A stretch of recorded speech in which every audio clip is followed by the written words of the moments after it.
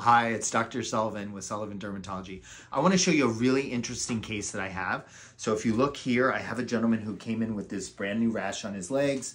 He tells me that he noticed a little bit a few days ago, but he was doing some campaigning, right? Campaigning? Yeah. And as he was walking, he could feel some burning in his legs. And if you look here, there are a few kind of clues that are interesting. One thing is this rash is palpable, meaning I can feel it, right?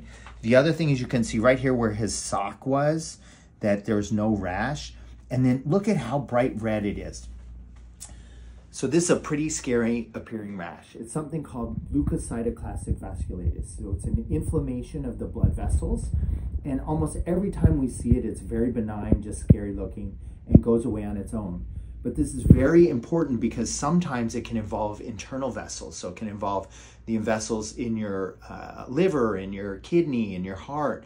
And so when patients come in, we do a biopsy to confirm the diagnosis.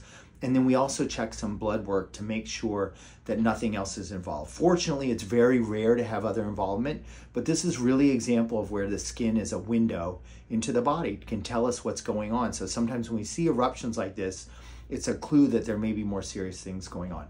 Fortunately for this gentleman, I don't think that's going to happen, but we are going to do all the tests to check.